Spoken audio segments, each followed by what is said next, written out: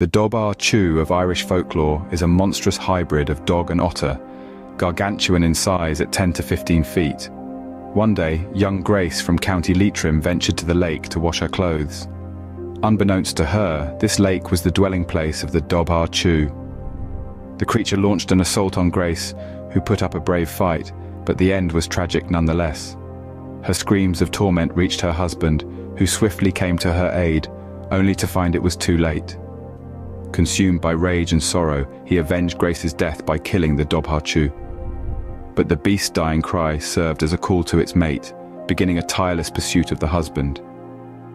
After a long chase, he triumphed over the second Dobhar-Chú. This spine-chilling narrative is forever etched onto Grace's headstone, a stark reminder of the Dobhar-Chú's wrath. Intrigued? Yearning for more such eerie tales from the annals of folklore? Sound off in the comments below.